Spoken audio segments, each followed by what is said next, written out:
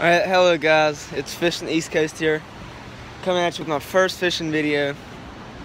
Today, sorry if the quality or the sound isn't that good.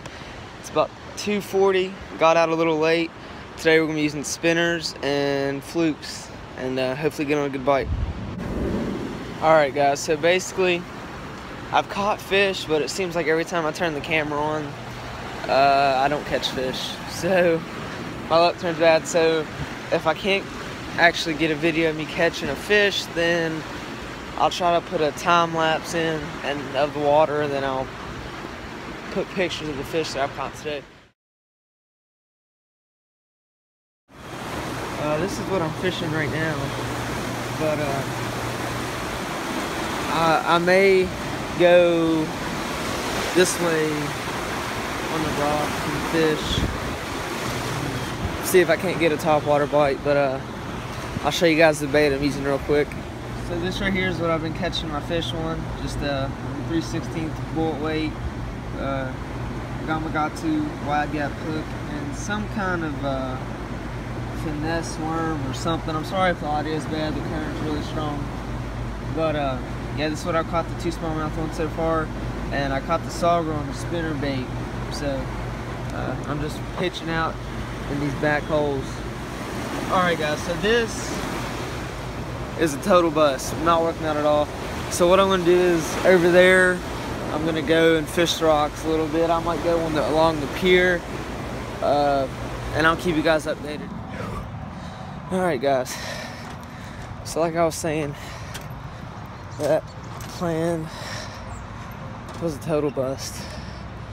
I mean, sorry if I'm breathing hard, just had to walk up a lot of stairs. But yeah, it's in the evening. I'd say it's around 6:30. Go see. This is what I was fishing, by the way.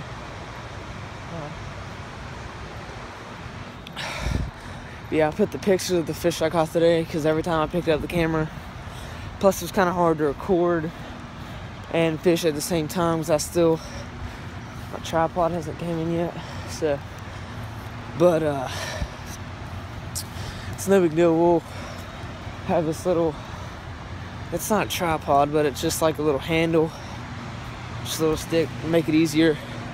It was basically a selfie stick, but the cord doesn't work. Oh, there's a squirrel. I don't know if you guys can see that going up the tree. But yeah, so we get on a top water bite, hopefully get all my catfish gear put up, because that's what I was mainly gonna do. Today I was supposed to have a tackle video, but when I went to edit the video,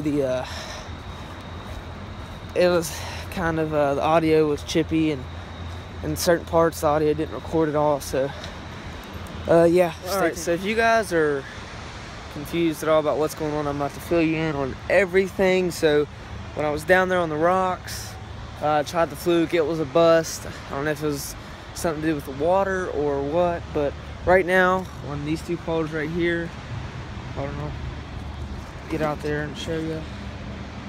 On this one I have a chartreuse crankbait, and on this one I have a like a crawdad imitation crankbait. It dives about 8 feet, that one 10 feet.